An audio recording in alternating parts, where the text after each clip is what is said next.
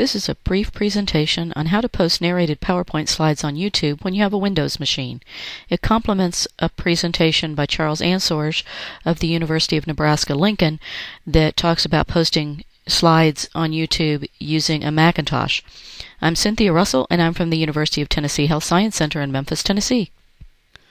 The requirements for doing this are simple.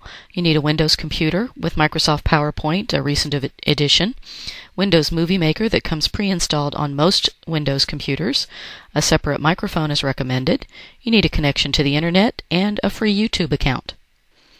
In the first step, develop your PowerPoint slides as normal. When you're saving them, go to the File menu and select Save As. From the drop-down list where it says Save as Type, select JPEG File Interchange Format. A question pops up that asks you if you want to export every slide or only the current slide. You want to export every slide. Another pop-up gives you the information in terms of your slide has been saved and it's in a certain folder. Make sure to keep record of where the folder is and click OK. In step 2, open Windows Movie Maker. You can usually find this by clicking on Start, then All Programs, then Accessories, and then Entertainment. In this step, you import your PowerPoint slides into Windows Movie Maker. Open Windows Movie Maker, click on File, and then click Import into Collections. Go to the location where your JPEG pictures are located, select them all. You can easily do this by clicking on the first JPEG, hold the Shift key, and then go to the last JPEG and click again. Click Import, and then the JPEG files will be saved as slide 1, 2, 3, etc. in the sequence from PowerPoint. At this point, all your JPEG files should be showing up in the center of your screen. You need to click on each individual JPEG and drag it to the storyboard at the bottom of the page in the proper sequence. Now you want to narrate your audio. Click on Show Timeline at the top of the storyboard.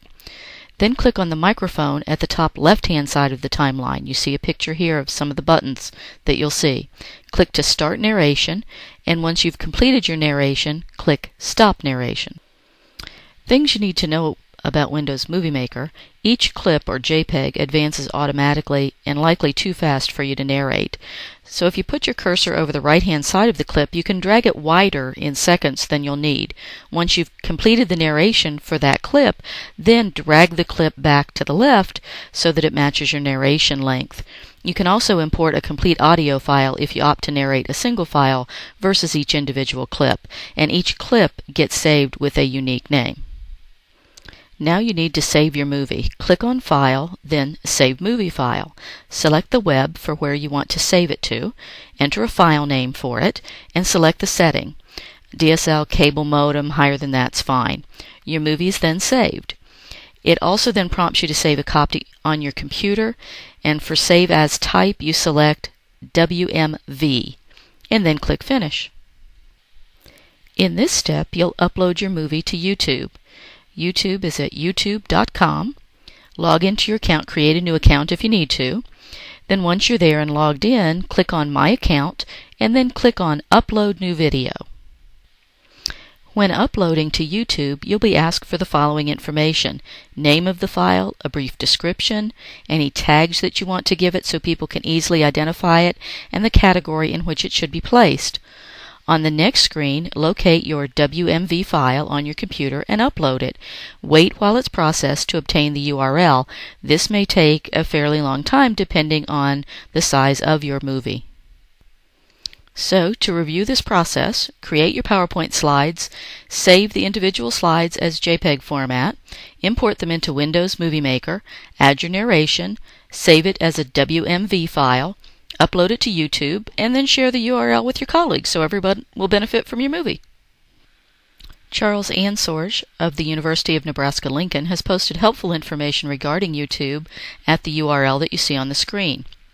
Those of you with access to a Mac will benefit from Charles's video on posting narrated PowerPoint slides on YouTube using a Mac, located at the YouTube URL that you see on the screen.